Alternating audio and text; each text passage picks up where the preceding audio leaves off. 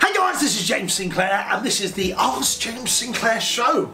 Working title, Chudlington. And here we are, we're the stars of Backstage business. Chudlington over there doing all the recording and editing. And this is our new Q&A show, which is going to be video and podcast. So you can listen to it whilst going around the world. Yep.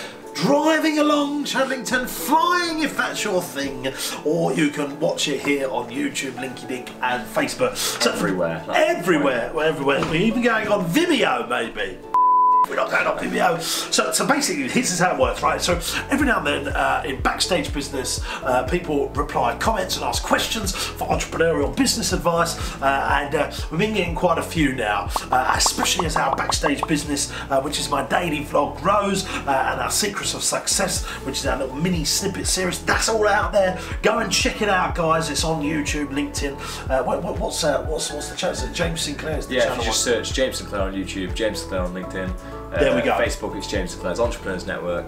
Just search Backstage Business on the internet and you'll see it. It shouldn't be an issue. So basically, Chudlington's going to get all the questions that people send. They comment on all the videos and ask for all this advice, and I'm going to answer the questions. But this is where it's really exciting. If we think your question is really good, Chudlington's going to decide. We'll have a vote between us, but he'll be the Grand Master. He'll be the head judge in deciding who will get a one-to-one call with me, and I'll call you and I'll give you a 20-minute coaching call for absolutely free, if we think your question's really good and it's going to help other people in their entrepreneurial journey. So, Chudders, let's get on with question number one. You ask and I'll give the question answer. Ooh. Sorry about that. Knocking everything. So this is a comment from Neil O'Brien. Hello, on Facebook. Neil. Who's on Facebook? What was that? I don't know.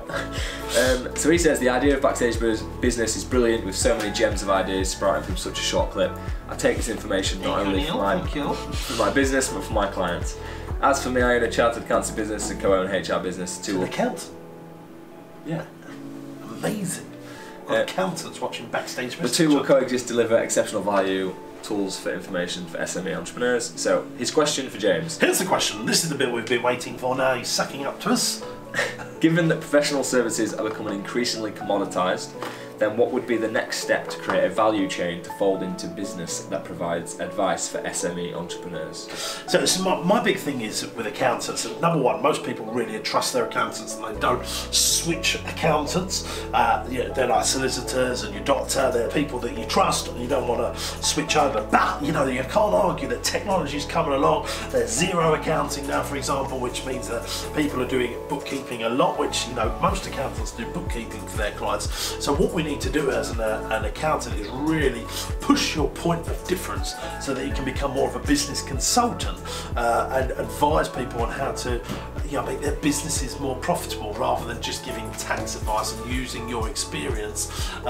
So that might mean that you have less clients going forward, but higher paying clients that you're more of a mentor, a coach, a business advisor to, and sort of explain to your clients that you want to sit as their non-exec director in their business. That is what I think accountants should do, and it makes them less commoditized then, which was your big question. How can you, because the basic function of accounting, just one simple thing, you reconcile in the bank would have taken, if you've got a big business, reconcile the bank every day. If you've got millions of pounds moving in and out, that would have been a big job. Now technology has massively improved, where you can just upload a CSV file and match it up to the invoices, etc., etc. That can, that's just one quick example of how technology has, really taken manpower out. So it's about, pivoting and innovating your business, and innovation is absolutely key here in growing a business. How can you innovate yourself to become the better version of accountant, the one that gives the good advice that can really grow their business? Talk about things that technology can't do, margin, how to employ great people and use your experience as an accountant to make sure they understand that. Well, that's what I would be doing anyway. How do you think that did, Chudlington? Yeah, I agree. I agree. Maybe we'll put a round of applause in for me right now on the answer to that question, because we do like sound effects on there. I want this to be heavily sound affected, Okay. Question two. Another comment from Matthew Barker says, "Hi James, I'm Magic Matt. Like the title suggests, I'm a magician." Hello Matthew. Barker Magic Matt. Welcome to the show. He says, I would love to talk to you about branding and how to get more known within the local area. Great question. I mean, this is not just for children's entertainers, but if you're a local based business and you want to get known in your local area, basically there's a great book to read from Dan Kennedy, which really explains this is grassroots marketing for local and small businesses. But the big piece of advice that I give people, especially how I got known in local areas, make sure you go in for every possible business award that you can go into. Make sure you get in the paper as much as possible, and treat your business as if you're running for mayor or the local council or MP of that town. You know the work that those people go into to get elected in their local town. Maybe you become a councillor, I don't know, but you just make sure that you're really well known in the area for doing stuff. Now, especially if you're a children's entertainer, you're very lucky because you're pitching all the time. So make sure you do the school discos, the nursery. I used to do all those things for free because that gave me opportunity, 500 people seeing me, and then make sure you got the marketing collateral for the back end. But it's all about being unusual in a very usual world so that people remember you. And don't forget that thing. It's really crucial for small businesses in a local area. Make sure the whole town are talking about you. Now, this is easier to do now than any time ever with Facebook, LinkedIn, YouTube. You've got to be posting on there on a daily basis, hopefully 2 or 3 times a day. But if you're an entertainer and entertaining people, get out there and do local shows, even do them for free. If the local fate's on, or make sure you're doing the local fate, and that's how I built up my profile. And with my profile, I've been able to open doors. Whatever you're doing, if you're a marketing machine, if you inject profile into it, and I say this all the time, Chadlington, but if you inject profile or brand into a marketing machine, it has 20 times more effect. So what does that mean? If I put on a business event called the James Sinclair business event, it will go so far. If it's called the Richard Branson or the Elon Musk business event, it's going to be 100 times more powerful because their brand and profile is bigger than mine at the moment. I'm not stopping Chadlington. One day we'll be as big as those bad boys. But I think that really hammers home the question. You've got to be working on it. It can't be just an afterthought. If you want to be known in your local area, make sure you're doing stuff. One of the top things that I used to do is you can write articles in the local newspaper about fun things to do with your kids, things to do at home that make kids laugh, whatever it might be. Write a vlog, write a blog, get people to share it. The thing is, people give up and they don't get immediate results within 2-3 months. Sometimes it might take, like with our video and building mine, it takes at least a year, more like 5, to really get some traction going. Hopefully that answers the question. Let's go for question number 3. So on YouTube, Tom Pittman said, hello Tom, welcome to the show. As a newly qualified 21-year-old mortgage advisor, I'm surrounded by the stereotypical middle-aged, all suited and booted, uptight and intimidating mortgage advisors. My question is, how can I stand out compared to the much experienced stereotypical mortgage advisors out there today? Tom, this is for customers, I think, is it? Yeah, just to stand out in general, I think. Okay, Tom, great guy called Gary Das. He's an Entrepreneurs Network member. He's got some videos out there. He specialises in doing mortgages for the self-employed. Now check him out on any of the platforms online. You'll be able to. One of the things he wrote a book about getting mortgages for self-employed people. Write a book, start writing a vlog, start writing a blog, articles and stuff like that. What you want to be doing is promoting that you are an expert of your thing. Don't let age be the barrier to your thing. I've never let age be the barrier, but you've got to promote that you are the expert. How many awards have you won? How often are you talking about those awards? How many articles have you wrote? How many articles have you wrote today? That's the sort of level that you need to go out there. You need to promote yourself as an expert and get yourself out there with sort of testimonial expertise things. So if you've got a vlog out there, if you've got 100 videos, that will when people go, oh yeah, I can see all of his videos, etc., etc. How often can you speak at property events? That's really important. Put a good keynote presentation together and go and speak at those events. As soon as you speak, it seems like you've got an authority. That's really important. And also look to create joint venture partnerships with people that are bigger than you. So if you can find an independent estate agent, say, look, can I be your mortgage advisor? Once you've got that brand that's bigger than you, you can say, look, I do that brand's, XYZ estate agency in the town, I do all of their stuff. That sort of then builds up your personal brand because you've shared and connected with another a bigger brand than you, and that immediately elevates you. And I've done that time and time again in my life.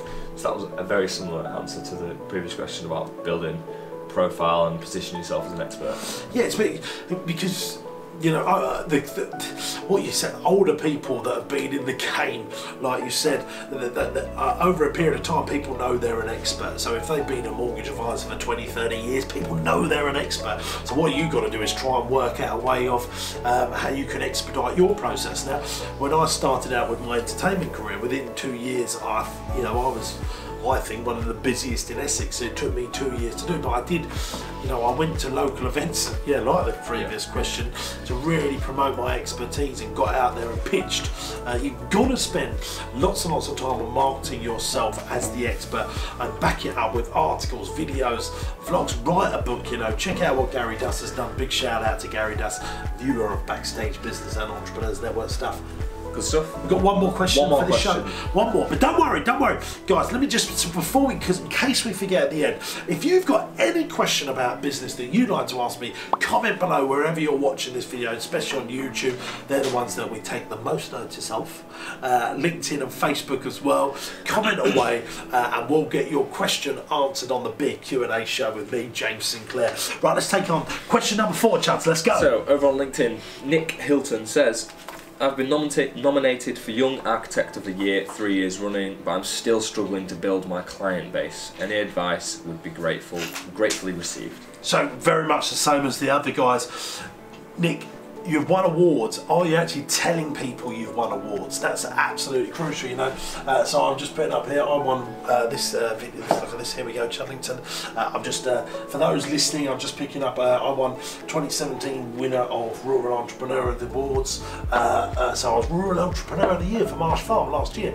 So what I've got to do with that is you've got to get it out to the press then and tell people you've won the award, because winning the award only gives you the marketing hook to let others talk about you. And again, I think if you can get to speak at events about why you've what you believe in your architect stuff, so if you can go to building events or architectural events and speak at any events, I think that will really boost your credibility and expertise. But make sure you really practice your talk so it's an inspiring, entertaining talk, not a boring education talk. One of the smart things to do if you're ever doing those things, don't stand behind the lectern. Make sure you've got a lapel mic or a headset mic. Use your hands to explain what you want to do and walk around the stage. That'll make you instantly more sort of easier to listen to. But you can't just win awards and not tell people you've won awards. Whatever you've done, you've got to do some back-end PR on it and stuff and get it shared. How often are you putting that out on LinkedIn as well? All of those things. Make sure you connect with every architect that you can find on LinkedIn. Get them into your community. But then when you've done that, make sure, if you looked at my LinkedIn, how many times a day, Challenge, do we put content out on LinkedIn? Every day, at least. Yeah. Absolutely. At least once or twice. Yes, at least. And then we've got articles that back that up. So it's not just about doing video. Make sure you're doing really good articles and video. And here what we're doing is we're recording this, Nick, and then we're recording it on camera, and we're doing it on audio as well. So we're going to create a podcast out of this and a YouTube video. So the work is out there so that we build up some credibility. And also, you want to get involved. I was with you when you won the award, so yes.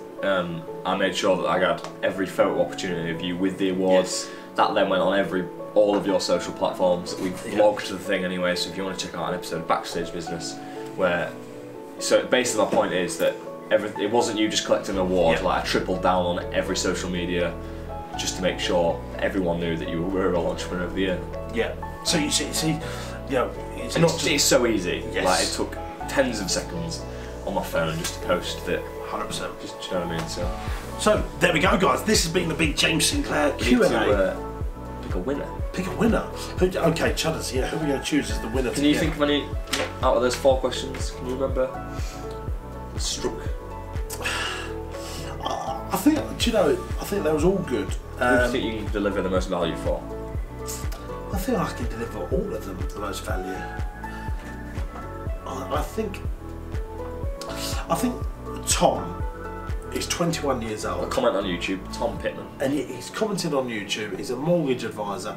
Do you know what? Let's get in touch with him, and we're going to give Tom Pittman. 6 days ago, he asked us a question. You're the winner. You're going to get a 20-minute one-to-one call with me, and we're going to make that happen. We're going to private message you. Thanks very much. I'll get in touch with you, get your details, and get that lined up. And we'll be back next week with another 4 questions to ask in the Q&A show. But if you want your questions asked and me answering them, don't forget, comment on any of our videos, especially on Backstage Business, or even on this video when it comes out. And we will answer them in the next show. Thanks for listening, guys. See ya. Bye-bye. See ya.